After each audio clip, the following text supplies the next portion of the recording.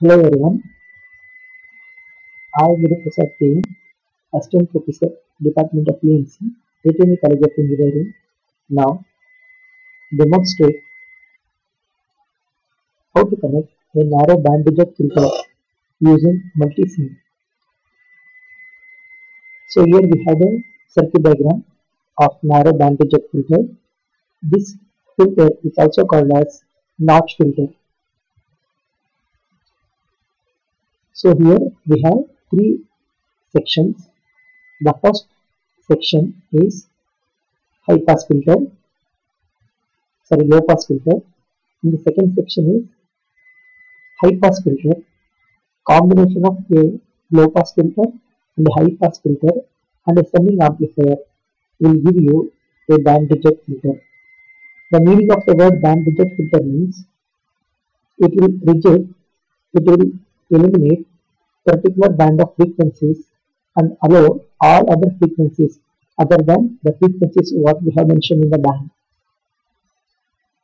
So now I will show you how to connect this band reject filter using op-amps in MultiSim. So now I will open this MultiSim. So we need op-amp. So I click on place basics and click on analog. So take 741 op-amp. So 741 op-amp needs supply. So take a supply and another supply, in this case the ground and another ground. So first I will make this connection because for high pass filter also the connection will be same. I will flip this one. I will connect this one to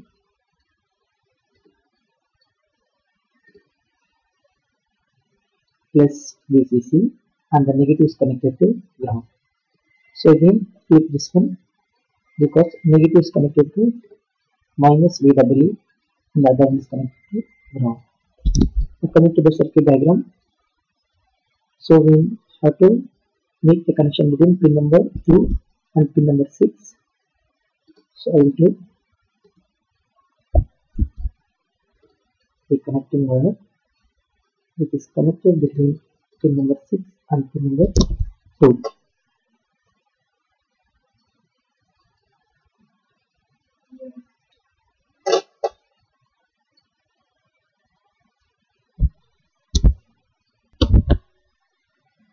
Now I will copy this op-amp and paste it here.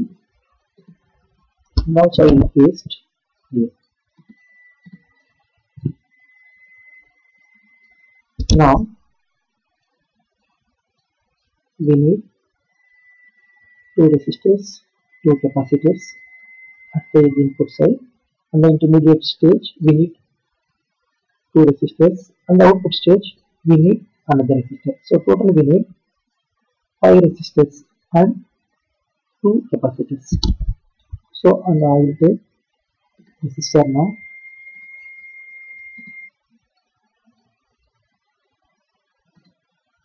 So the value of this resistor is 421. And another one I will put here the load stage. Another one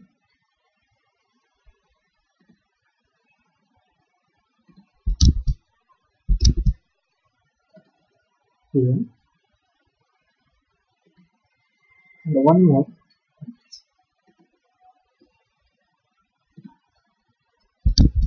Now I will change these values. So flip this one counterclockwise and change this value to 420 ohms. So this 420 ohm is connected to pin number 3 and this one is ground. So we need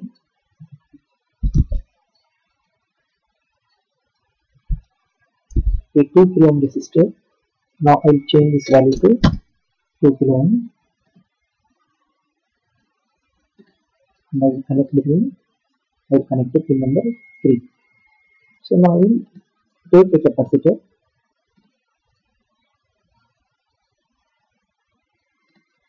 So the value of this capacitor should be 20 microfarad. So I will change this value to 20 micro. So 20 micro is connected here, and I will flip this one counterclockwise. The value of this one should be 50 microfarad.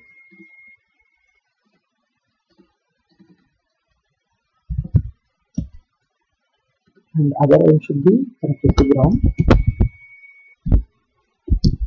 And these two terminals should be connected.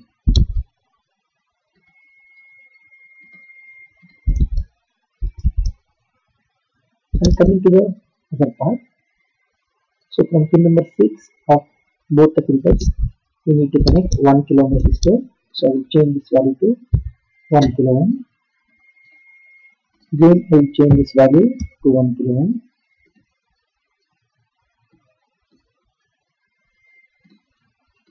So this is connected to this output pin number 6. Again this is connected to pin number 6. Now going to the circuit.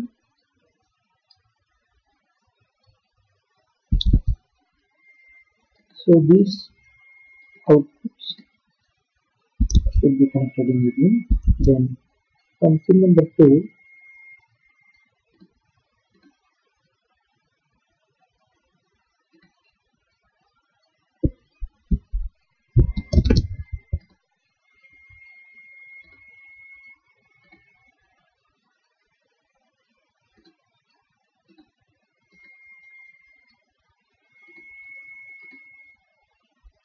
there should be a connection to pin number 6. Pin number 3 should be grounded.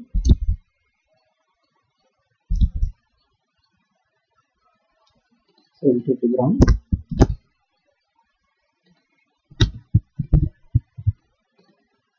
Flip it vertical. Authentication purpose.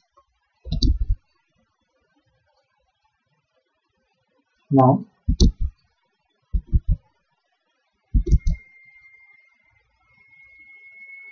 with 10 kilo ohm resistor,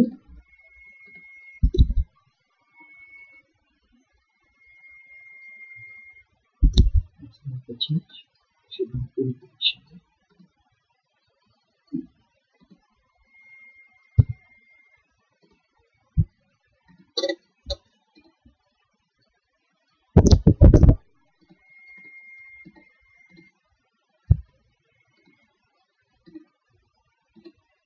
So this should be connected to pin number 6.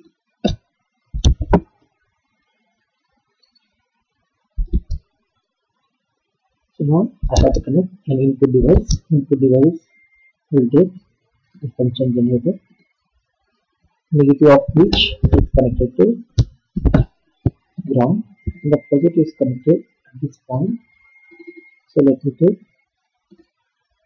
a 1 kHz signal, 10 volts 50 peak sinusoidal wave. In the output device, I will take a border plot,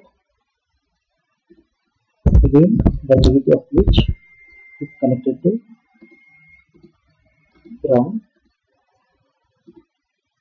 So output is taken from pin number 6, and the input is connected to this particular. Now I will simulate the circuit and I will show you how we are going to get the output. We will simulate this one. Click on this button. Now double click on this border plot. So we are going to get a graph which shows the band rejection.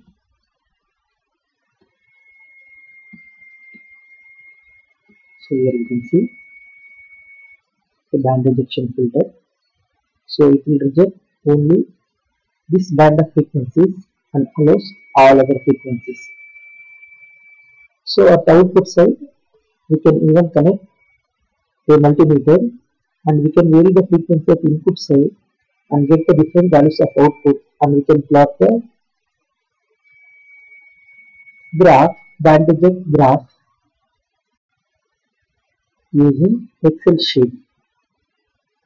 So the same graph can be plotted in Excel sheet. So I will show you now how to do that one. So I will minimize for time being. So we will take the multimeter.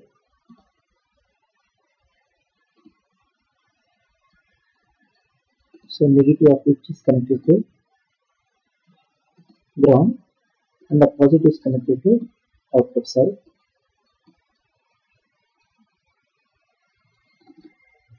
So we'll change the frequency. So let's keep it as 10 Hz and observe the output.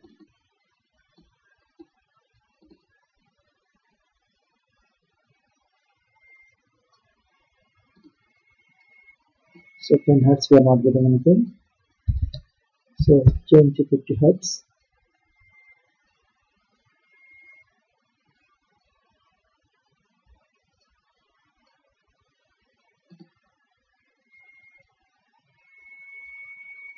So we are getting 7.3 volts. I'll change now. We are getting for 10 Hz.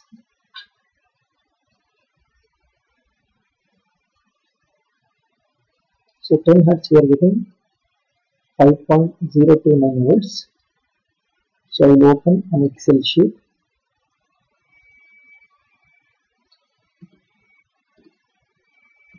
So for 10 Hz I am getting 5.002 volts. Now I will change to 20 Hz.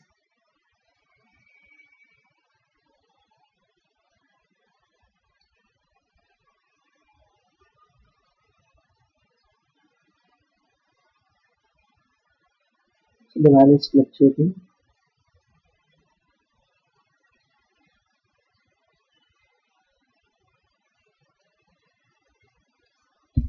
So change it to 50 Hz.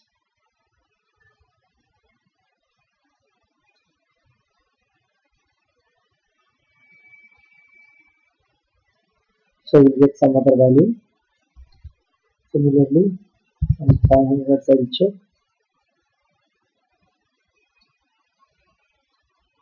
6.948 volts. So we'll change it to kilohertz. Some 50 kilohertz. Some 2 kilohertz. So starting from 10 Hz, we can keep on increase the value of frequencies and note down the value of voltage in the multimeter, and we can plot the graph for voltage values. So we clearly get a band reject filter in Excel sheet also, which will be equal to what we have seen in this one. So same kind of graph can be obtained using Excel sheet. So the same thing has been done in the other video for band pass filter. You can refer to band pass filter, where I have shown you how to plot the graph in Excel sheet for these values. Thank you for watching the video. Thank you.